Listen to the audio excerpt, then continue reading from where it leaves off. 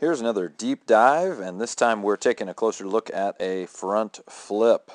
This young lady is up at the Germantown pool, and she has, let's imagine anyway, that she has just stepped out of her hurdle, and she is dropping down into the end of the board for a front flip tuck.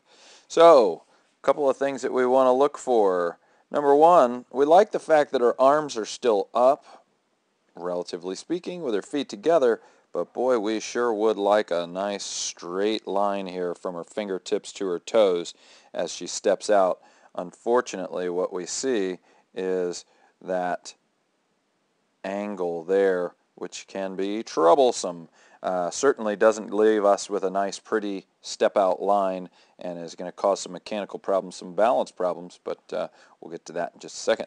So here we are. She's dropping down out of her hurdle. Now we know from previous discussions that we want those arms to have circled all the way back around and passing her hips and thighs at the moment that she makes contact with the end of the diving board. Let's take a look at where her arms really are at the moment that she contacts the board. Here comes contact right now, and there are her arms back behind her. So we've got arms at this angle right now on contact. That's going to put her just a little less than a quarter arm circle behind.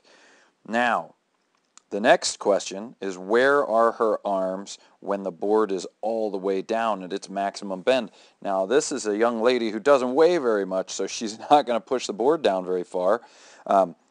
Because she's not going to push the board down very far, she is not going to have a lot of time to get those arms back up. So I think you're seeing where we're going here. This is going to come up short. There's the board, stops right there. That's as far down as the board goes. So now we were about a quarter behind. Now we are definitely a quarter behind. Now she's a smart girl. She knows what she's got to do. She wants to do a front flip, right?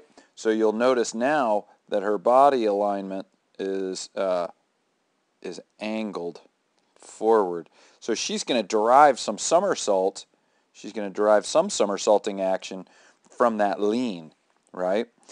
Which is a little bit of a cheat, right? But you do notice that you'll spin faster if you're leaning forward. She's certainly not going to spin by throwing at this rate because her arms are so far behind. Now here she goes. Remember that she's got to create spin while she's pushing against the board by throwing forward while she pushes off, and by golly, she's going to have a hard time with that because her arms are still coming up when that board's coming up. So how does she do it? Notice what she's doing with her upper body right now and that lean. She's using her trunk from here to here as her throwing arm. She went from there, and now she's there to there, right?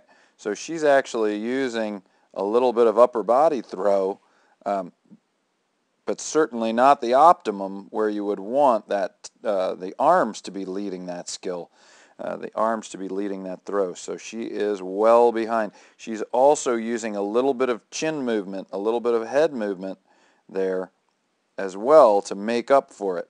So she's behind in the arm pattern, and then that causes her, look at where her eyes are as her toes leave the board.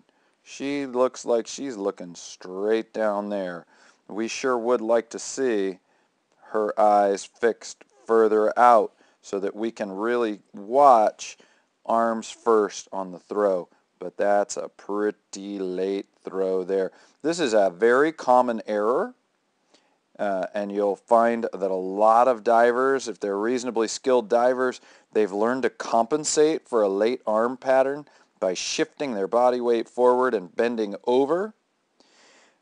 The problem is that you have significantly shortened that lever arm. Now your lever for throwing the somersault is from there to there instead of using the arms as well, right? You want the arms involved so you have a longer lever arm so that you can create more angular momentum.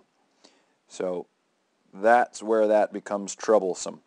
So keep an eye on arm timing, and we're going to watch for, again, those landmark moments, the moment that they land, feet land on the board, where are their arms? The moment that the board is all the way bottomed out, where are their arms? And then what is moving first? Are they throwing with their hands first, with their forehead first, or their upper body first? We would like for their throw to come from the top of the body down through the chain. So they would go hands and then head and then shoulders and trunk in that order. Right now, that's an out of order throw. All right, so let's keep an eye out for those good landmarks. Get that arm timing right so that the somersaulting action is being developed in the right way. All right, we'll see you at the pool.